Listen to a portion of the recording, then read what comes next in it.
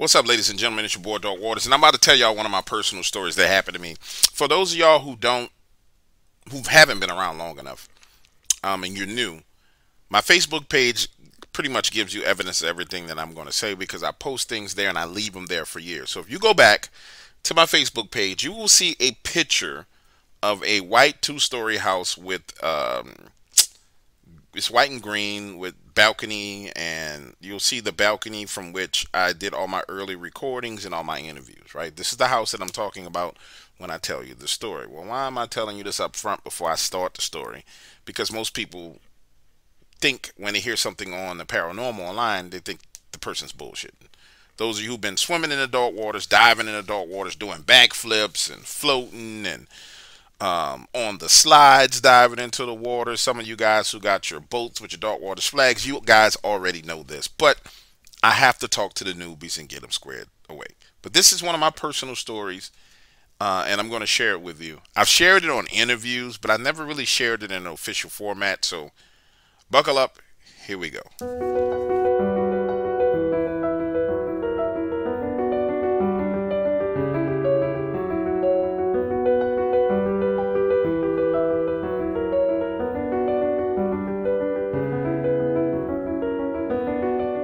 There's something about having a beautiful woman that makes a man kind of glow on the inside. Picture this. I'm laying across the foot of my bed, talking on the phone with my girlfriend, my eyes wide open facing the doorway when I see this 12-foot tall shadow walk out of my son's bedroom, past the door. It looks in my direction and then heads down the hallway. Understand, it's very difficult to get off the phone with my girlfriend because she likes to talk. The only way that I've discovered to rapidly get her off the phone is to tell her that I need to take a shit. So I'm like, babe, I need to take a shit. I'm going to call you back. It grosses her out. She immediately hangs up the phone. And so now I'm standing up, walking out into that hallway, and I see this shadow moving from the living room into the kitchen. Now, the change in temperature from that bedroom to that hallway has got to be 15 degrees colder. And I'm starting to freak out here. Nonetheless, I gather the strength to walk into the living room and peek around the corner into the kitchen, and I see that same shadow walking through the closed kitchen door, down the steps, and into the basement. Now pause.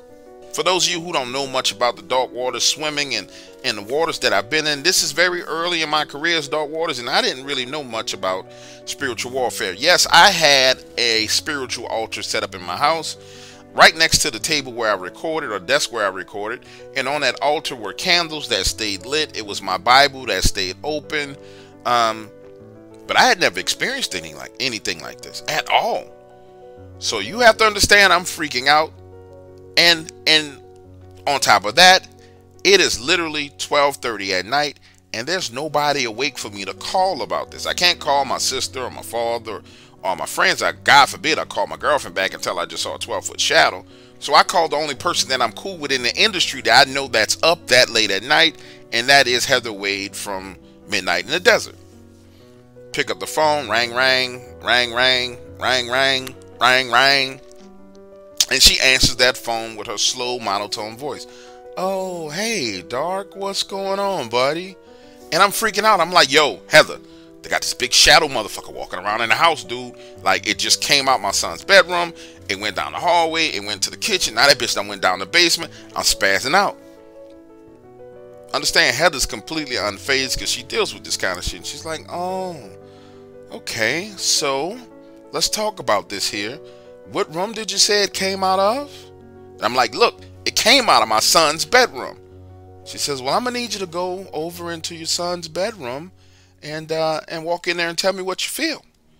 So I walk into that bedroom, right? Freezing cold. And she says, well, are your sons around? Are they with their mother for this weekend? Or are they with you? And I'm like, nah, they with their mom's crib. They're not here with me. I'm freaking out. What the fuck is going on? And she says, well, you know, darkness loves to attach itself to innocence. And so, Dark, this is something you're going to have to deal with because it came out of your kid's room. It didn't come out of your room. It came out of their room. You're going to have to deal with it. And I'm like, yo, how am I supposed to deal with this, Heather? Like, what the fuck am I supposed to do? she goes on to ask me more and more questions. What's the temperature of the room? What are you feeling? How do you feel? So she tells me to go into my recording room where my altar is, and she says, look, I want you to look at the candles that you keep lit. I want you to look at the candles that are lit on your altar.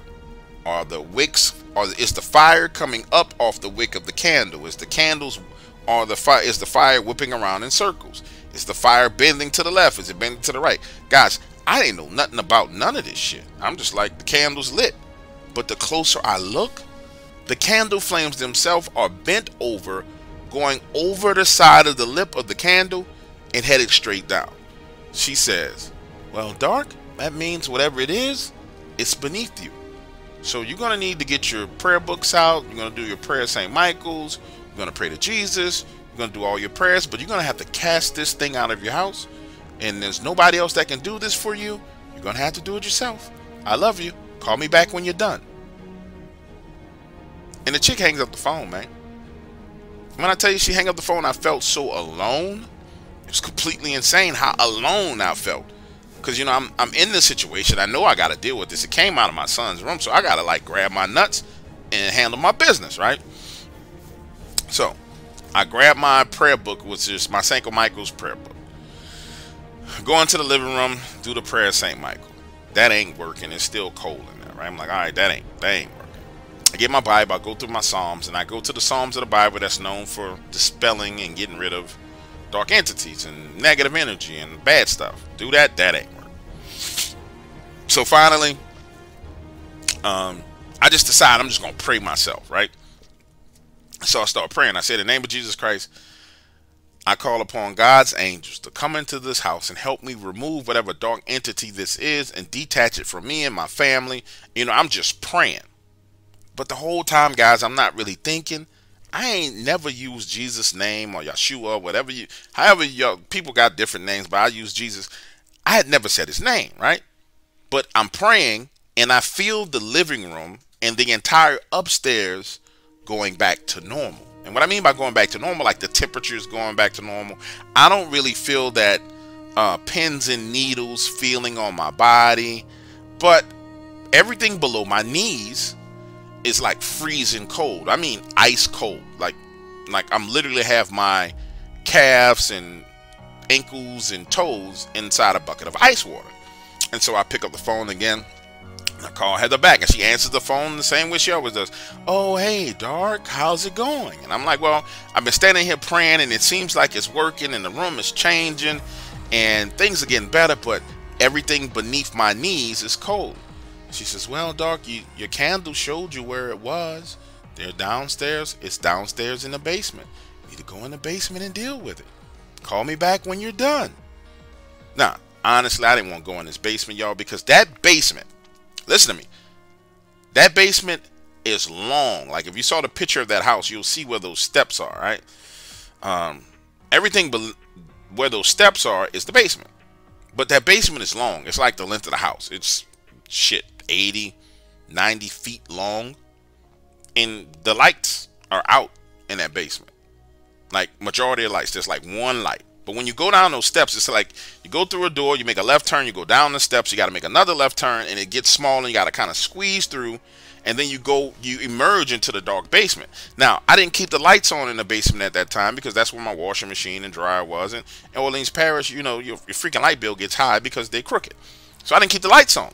Now, in order to get to the light switch, it wasn't like you could walk down the steps and hit the switch. You had to go about 15 feet into the basement to click on the light switch. So I wanted her to stay on the phone with me, but I wasn't going to bitch out and act like no little broad. I'm like, all right, I'm just going to handle this, right? So imagine me going through the kitchen, opening that door, headed down the steps, and as I'm going through the steps, it's literally like I'm emerging in the darkness, and I'm standing there for a split second like, all right, am I going to do this shit? Like, how am I going to do this shit? And it's freezing down there. When I say it's freezing, this is summertime New Orleans. And we talking about New Orleans in the summertime, it's 90, 92 degrees at night. It's 50 degrees in this basement. Shit don't make no sense. And to make you in order for you to understand, that basement has windows. So there's no reason, and we're not talking about brand new windows. We talking about old school New Orleans windows. The kinds that wooden windows that you lift up and the paint chips off of them, and it's crazy, right? So ain't no reason why this basement should be cold. It should be steaming hot. Anyway, I'm at the foot of the steps. It's pitch black. The only light that's coming in there is the light from those windows, which have blinds covering them.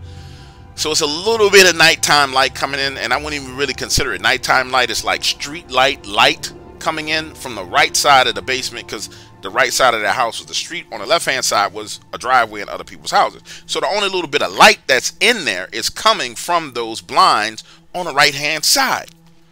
And I'm standing there looking, and I see this shadow dart from that right-hand side to the middle of the room and then backwards. And I'm like, oh, Lord Jesus, what the hell? So I'm like, okay, I can't have this here when my kids get back. That's not going to work. So I'm going to have to man up and do what I got to do. So now I'm like timidly, I ain't going to lie to you, I won't act like I'm a badass. I was timidly like walking over to the light switch, get to the switch the switch on, and one light comes on in the room. It's one light on the right-hand side, closer to me, which is the light over the washing machine and dryer. As that light comes on, there's this old pool table down there. And the pool table is kind of lopsided, but the balls don't typically roll. But the pool balls roll on a table, like roll and hit, like clink, like two balls clink. And I'm like, oh man, this is crazy. And I'm standing there and I said, man, I'm gonna have to do this. So I start praying. And I said, well, in the name of Jesus Christ, my personal Lord and Savior. And I think this is what I said, because I was so scared. I can't remember the exact words, but I do know I said, in the name of Jesus Christ, I command you to leave this house and never come back again. I don't know who sent you here. I don't know why they sent you here, but go and return back to them and leave this house. As I'm saying that, I feel the room getting warmer. And for those of you who've never experienced anything like this, it's almost as if that cold air was met by this rush of warm air. And it was kind of like a cold front and a warm front meeting each other right there in the room. And it's getting warmer, it's getting warmer, it's getting warmer, it's getting warmer. And I'm moving forward into this warm air, but sensing the cold air. And I'm saying it over and over again. And I'm getting a little bit more bold. In the name of Jesus Christ, I command you to leave this house and never come again. Don't bother anybody else in this house. Don't ever come back again. So now I'm halfway through the basement. I'm right next to the pool table. They got, and you understand this, dog, they got boxes, file cabinets, clothes, all kind of stuff down here. But I know the direction I'm going because I've been there plenty of times. And I get about 3/4 of the way into the basement. It's the best way to describe it. I was way beyond halfway through. And this, towards the back of that basement was this bar that was a, kind of custom bar that they built. And to the right of that bar's on your left. It's kind of like a countertop. And they had liquor back there. But to the right of that was this kind of closet with this curtain, but it was one of them cloth curtains on it. And so I see the cloth curtain kind of maneuvering and shaking, and I'm like, okay, well, maybe that's the AC, I don't know, but something tells me you need to go in that closet, and you're gonna have to be brave enough to go in there and dispel this thing. So I move the curtain back, and it's pitch black in that bad boy. When I say it's pitch black, there's no window there, and if you're looking at the photo of the house, that area is directly underneath where those steps are. So there's no window, there's no nothing. So I walk in there and I can feel the coldness. I feel the tingling on my skin. My hairs are standing up, and I say, in the name of Jesus, I command you to go. And you need to go now. And literally that room goes from being cold to being hot immediately. And I say to myself, wow, I did it. I don't know how I did it. I don't know how I had the nerve to do it, but I did it. Head back on upstairs, call my girl Heather. And this is the things people don't know about the backside of the industry in my relationship. I call my girl Heather. At this point in time, man, it's got to be 1:30, 1:45 in the morning. Because I'm condensing this, but my cowardice and my fear took a little bit of time to do all this, right? It got 1:30, 1:45 in the morning. Heather, I think it's gone. And she says, well, Doc, the way you know if it's gone or not is, how does it feel? I said, it feels great. It feels normal. She says, well, go back in your room with your altar where your Bible is and go check your candles, because those flames, you're a Christian, you blessed that altar and you dedicated it to God, and those flames will tell you everything. So I go back, I look at my candles, and they normal. Just normal flames. They're not large. They're normal, small flames for what they're supposed to be. I tell her everything is normal. She says, well, looks like you did it. Only thing you got to be able to do now is you got to be confident enough to go to sleep. And don't be fearful, because it'll feed off your fear, right? I go, get me a bottle of water, get me a bag of potato chips, lay in the bed, and trying to go to sleep. And I can feel that sense of fear coming over me, and I'm fighting it with prayer. It would come, I would fight it with prayer. It would come, I would fight it with prayer. I think I didn't go to bed that night until like 4:30, 4:45 in the morning. I finally fell asleep. But once I fell asleep, I didn't wake back up till like 10, 10:30. And that presence never came back to that house. It just never showed up again. But I wanted to share with you guys one of my personal stories. And I'm going to share more of these personal stories with you guys over time, because I mention and reference these things in comments and in posts, and people don't know what the hell I'm talking about. And so it's like, oh, don't want to, you're playing victim. No, I'm telling you real shit, but you don't know because you weren't there. Now, for those of the family members who were there, you was with me, you was rocking with me, you know all this stuff is true, because I was telling you guys back then. But it's time I lay a lot of stuff out on the table. We're going to go into all the personal stuff that's happened since I've been working here as Dark Waters, in this business as Dark Waters. And all of that stuff happened right after my beef with the cult. And this was the beginning of me really learning spiritual warfare. I'm thankful to the cult and their little practitioners and what they do. I'm real thankful to them, because it was them who taught me how to actually use the shield and armor of God, to the point to where I can actually teach other people. If I would have never been attacked in the ways I was attacked, then I would have never developed those skills. It's kind of like getting punched in the jaw by Mike Tyson. He swing at you again, either you're going to duck or you're going to block, baby. You know what I'm saying? And listen to me, if you want to share your personal story of what happened to you, dog man, Bigfoot, shadows, demons, it don't matter. My number is at iamdarkwaters.com. At the top, you'll see where it says for support, call this number. That's a number that leads directly to me. Like literally, you call it. If I'm not doing something, I'm picking that phone up and I'm going to answer.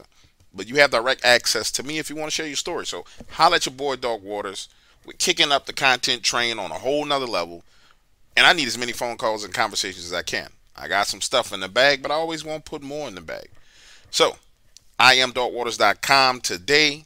Use the number on the front of the website. Give me a call. Don't be a fool and call me at 3, 4 o'clock in the morning, because all you're going to do is get a real nasty text message the next day, because I keep the ringer off in the night in the dark, because people don't know how to act. But holla at your boy.